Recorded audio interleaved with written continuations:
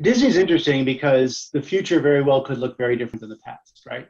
Historically, Disney's created value um, by creating but not really distributing its own content, right? The direct relationship with the consumer has occurred, at the parks.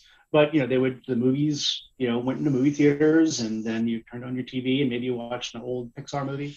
Um, but the advent of streaming technology means they can then basically cut out the middleman. They can basically tell the cable networks to all go take a hike. We are going to stop paying you a lot of economic rents, and we're going to develop a direct relationship with the consumer with channels like Disney Plus and Hulu. That becomes really interesting because, first of all, you're not giving up a whole bunch of economic rents to the cable networks. So there's more money for you. So that's interesting by itself, right? The other thing that's interesting is you're developing exclusivity, right? Because if you think about, there might be two cable operators in your neighborhood, and they've both got, channels that have Disney content. Well, so what? You can use one, you can use the other. But if Disney Plus is the only place you can watch Marvel or Star Wars, that sounds like a monopoly. That sounds good to me in terms of pricing power, right? And so, but it requires a lot of reinvestment, right? Because if you have to keep rolling out new content to keep people onto your platform. And then the drop throughs can be very, very high.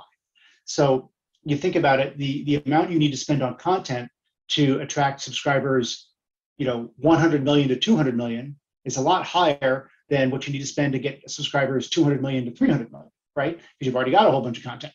And so that means the drop through becomes much, much higher. You make more money on each incremental subscriber. And so that's kind of the reinvestment angle. And that's what Disney's doing right now very, very heavily. The capital allocation is an interesting question. Obviously, Bob Iger did a phenomenal job with buying the Marvel franchise, buying the Star Wars franchise, and then I think less well recognized, buying BAMTech, which is a technology platform that serves as kind of the core of Disney's streaming technology. Now, in theory, the assets are there, right? There shouldn't be the need for lots of M&A going forward. And so it's all going to be about internal capital allocation, creating the right content to attract people. That is a little bit uncertain. Disney's got a great history of it. The DNA is certainly there, but people make flops all the time in the entertainment industry, right? And so that's why, you need to make sure you have the margin of safety so that your capital doesn't get impaired in case, for whatever reason, we roll the clock forward 5 years and Disney still got Marvel and Star Wars, but not much else. Interesting. Thanks, Pat. And how did you think about the valuation framework in case of, and especially in light of the fact that Disney is like a well-known moat. So what did you think was your qualitative insight which gives you kind of that variant perception which is not priced in? That's a great question. So basically, Disney 2005 looks really different than Disney 2000. It is kind of, or 2025 looks very different than Disney, 2018 or 19. And that's where the variant perception comes in, because all that reinvestment is happening today in content to build out the DTC library.